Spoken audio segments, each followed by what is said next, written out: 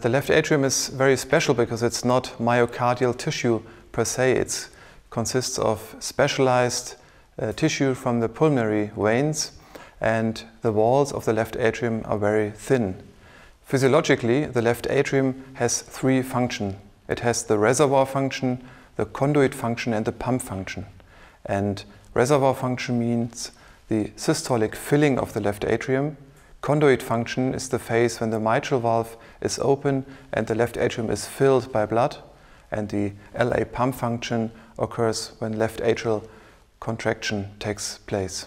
And most of the filling of the left ventricle is during reservoir function, and only a small portion is performed during LA contraction. And schematically, you can see LA function in this curve. You can see in the systole the filling, and then the opening of the mitral valve, the conduit function, and then you can see atrial contraction. It's interesting. So here when we see during systole, the strain is positive, but in the left ventricle, the strain would be negative, I guess because as the atria fill, it's causing stretch or elongation, so therefore the strain would be positive, this peak systolic left atrial strain? I think this is an important point, that LA strain has a positive value, whereas LV strain has a negative value. And looking at this curve, it resembles like a mirror image to the left ventricular strain.